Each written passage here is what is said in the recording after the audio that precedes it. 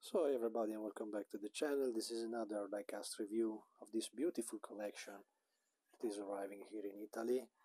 They are all model, I think, provided by Burago for the modern Formula 1 and Ixo or Ebro for the vintage car, for the older Formula 1 car. That is the one that I prefer, that I like best. So this is the a model that I already showed you on my channel.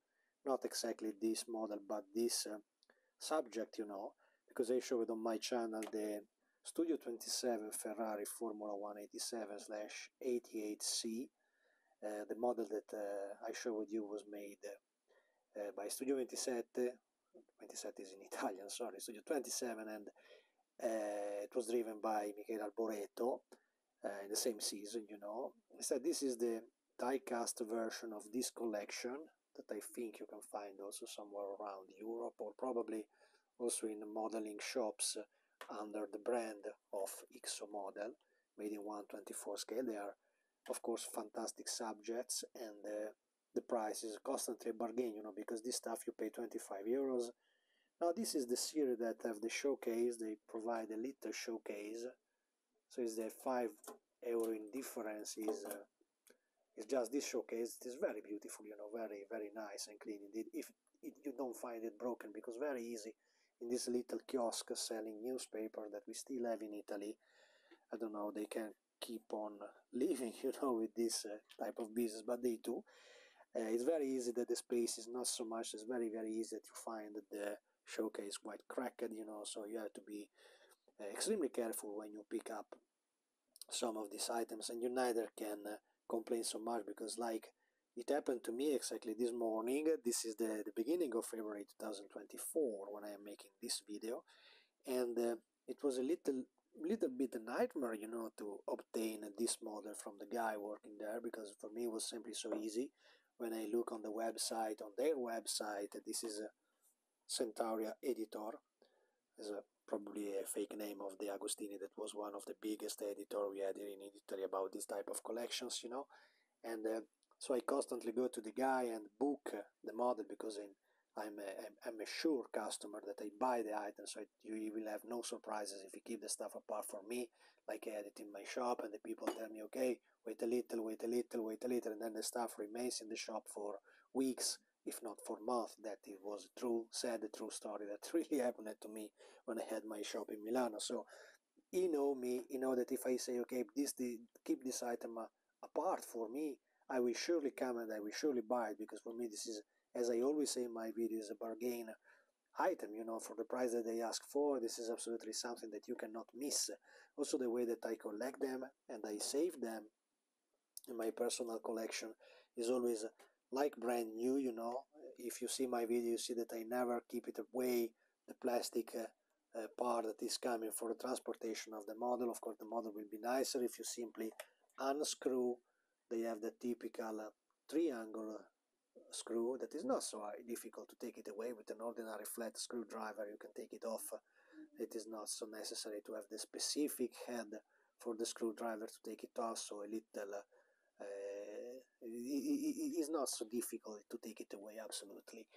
And the model itself is a fantastic car. This was I think it was the last Formula 1 Turbo made in like from the name 1987 to 1988, so basically it was exactly the same car. They changed something slightly different. I go by memory when I studied the previous model that I made from Studio 27 in resin, and I think the difference was mostly in the air intake that the previous version didn't have. So in reality, it also happened, all the story of the car is also reported inside this very, very nice and interesting uh, little book that they provide together with the item, even at the same price. So if you get it all together, so it's absolutely interesting, and they have a lot of nice detailed pictures. So it's really simple, so you don't have to dig for documentation of back in time when this car was the racing Ferrari. So it was a lot of newspaper talking about this and the technical about the model.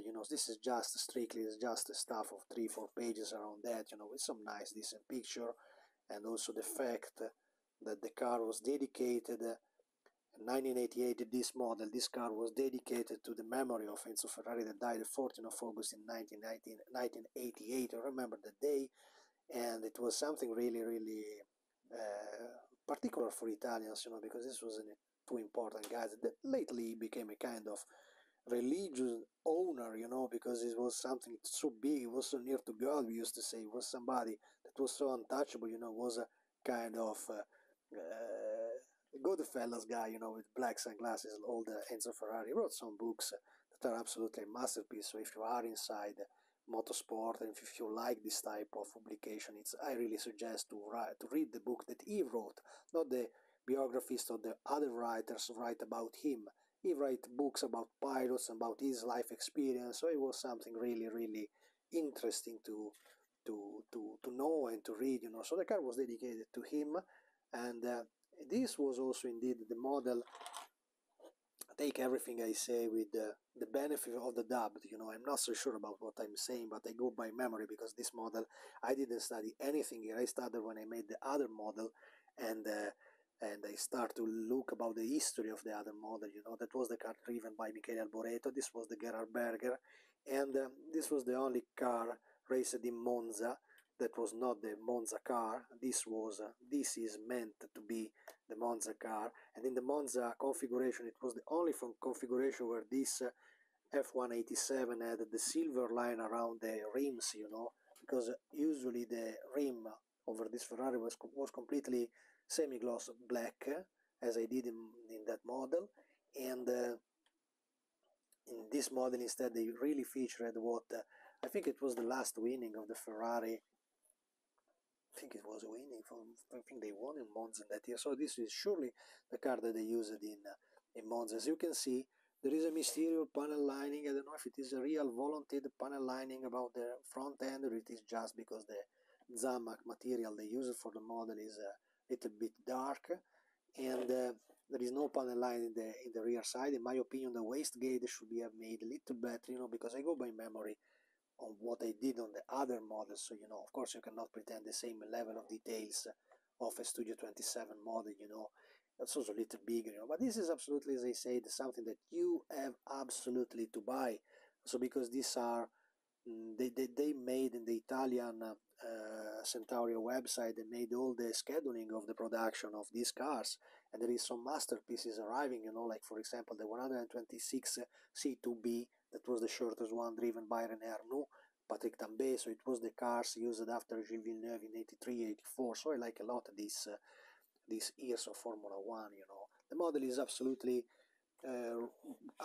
one of the most, in my opinion. These 80s vehicles are some of the nicest ever of the collection, because I like so much this era, and I see that they improved so much compared to the production made by Borago. The wheel, the tire, they are never the beautiful tire that you can find in a model made by Tamiya or made by yourself if you are a modeler, a little rework, a little sand. But this is absolutely a great base. They improved a lot this type of detail. You see that basically you cannot see any longer the central line of the mold. Absolutely not. They increased it. There is constantly, also here, you see the defect on the front right wheel that is constantly bended, and I think is because of this protection here. I am not willing to open the car to display the car. I just keep them like they are for my personal pleasure, just to see them, and then simply collect them. As you can see, also the assembly of the rear wing is not so precise as in an ordinary handmade kit. You see, it's completely bended, and this is not a fault of the guy of the newspaper shop. It's really probably a little bit badly assembled. You cannot pretend so much for the price that they are giving for. Of course, if you want, it's now that you just bend them a little with your fingers.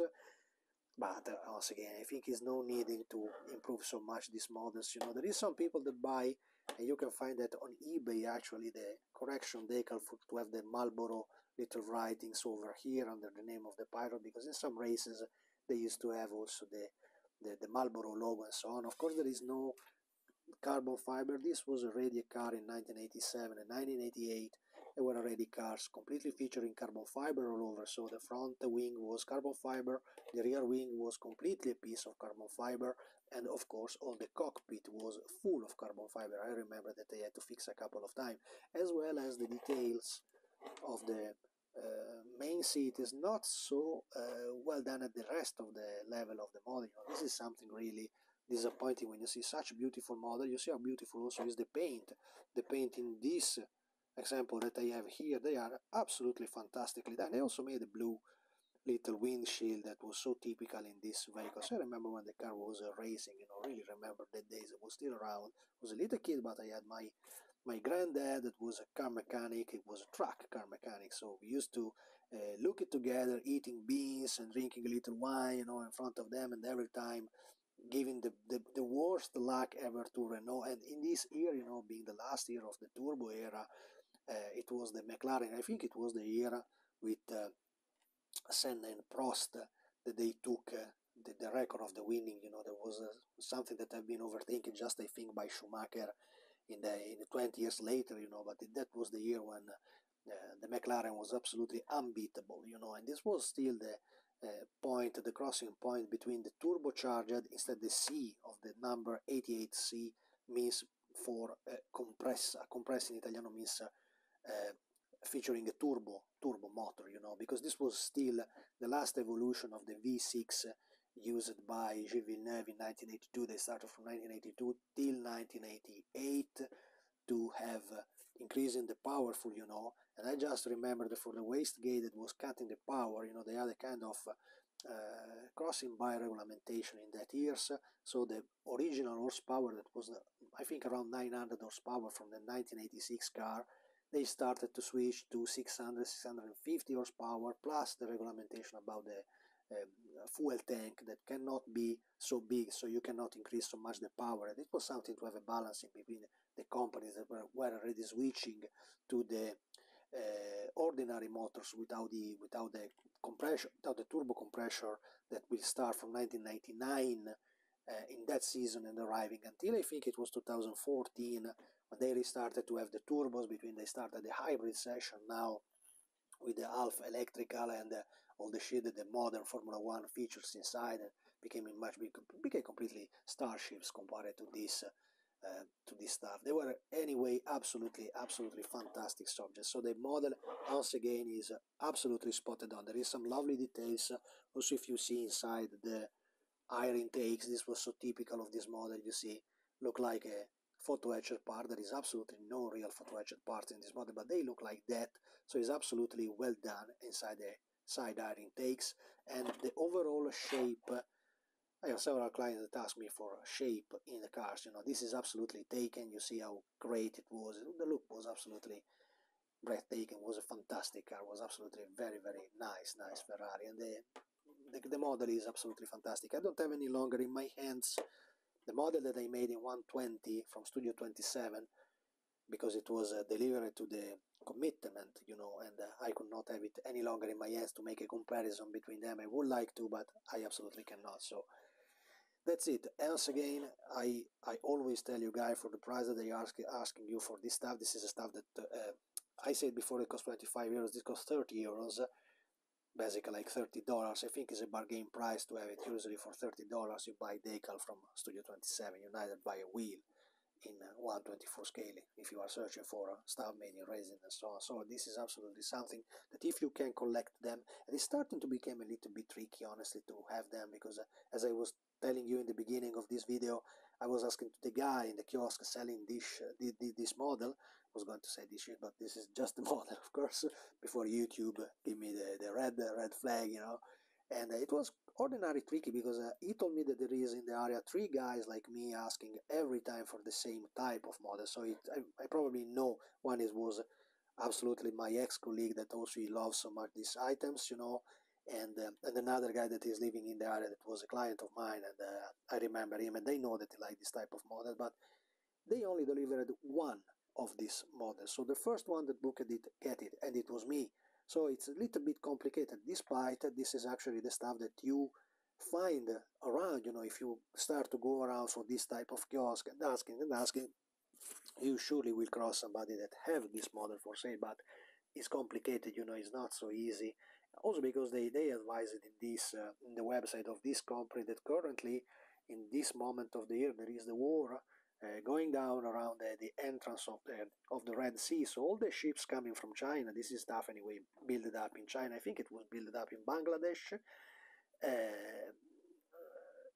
They cannot travel around the Red Sea and cross the Suez Channel and enter in the Mediterranean. So all the stuff have to make the circumnavigation of Africa, and it take I think a couple of months more to arrive in the Mediterranean. So it means that all the scheduling, this was a model that should be in the shops about 1 month ago, and indeed it was not because of this reason. So they are making they're having a lot of troubles. You know, the price of the container increases a lot, so it's quite kind of complicated and extremely messy to have this model. So they are becoming complicated to have also here. If you can find it, if you are living in Europe, if you have any contact from Italy that can provide to you this type of item, even paying them more, because the ordinary price of this stuff I see when we do exhibition and showcases and so on, what we call it mercatini here in Italy, the price of this stuff arrive very, very easy to be $60, $80, depending from the subject, you know. I think one of the most appreciated subject, it was the 156/85, it was the Alboreto car that they made in the previous collection, the one without the solid showcase over that. It was the other one. Basically, it is this collection that now changed into legendary race cars. They don't have any longer the Formula One sponsorship, so they have to change name to the collection. But it is this exactly this series. You know, they made the same car that now is arriving in this series. They are from the same editor, but they are slightly different, and there is just this $5 of difference in the price that is given just by this plastic showcase. Plastic showcase that if you are a little bit skilled, you can also find by extra suppliers about it, so it's not so complicated. It's absolutely a must because it allows you to show you really, really better the car. You can see the model so easy, so it's absolutely something that if you have the other collection, it's better that you start to search around and start to grab it and use it for your models. That's it. For me, this is a fantastic car. Once again, and you know, a blast in the heart, despite, sorry Gerard, I hope you will never see my video and you will never complain about that. This was Alboreto car in my opinion, so they choose to make this car in the Gerhard Berger configuration. It was I think the first year of Gerhard Berger here, after Nigel Mansell have denied his presence in the Ferrari until the 1990 season, you know, where the mighty lion from UK, from the Man Island, arrived to Italy and he became so loved by all the tifosi.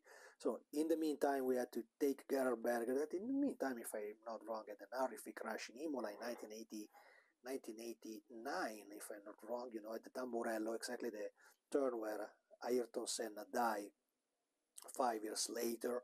He had an horrific crash with the F81-89, and he barely survived because he was lucky about the fireman that was very, very near to him, and they saved him from an ugly, horrific crash. There is the video on YouTube, you can absolutely find it. It was really, really a miracle that he didn't die in that crash, you know.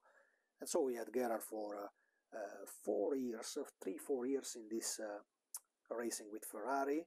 Then he went on with other companies, you know, but it was absolutely not at the level of course, Nigel Mansell, and not so loved to the tifosi like Nigel Mansell, or even better, Michele Alboreto was, you know, in the 80s back in time. Also, I think it was the last car driven by Michele Alboreto before he stopped his career at Ferrari with all the drama that he had during the seasons, you know, when they basically stolen the championship to him for the changing of the turbo parts inside his car, so he barely switched from a completely winning car to a car that was absolutely crap. So that's part of the Formula One history. Search around everything that I tell you, and you will have very, very interesting stuff to read about these fantastic models, you know. As I said, absolutely worth it, fantastic car, everything was absolutely worth it, the money they asked for. Great, well done. Thanks for watching, see you in the next.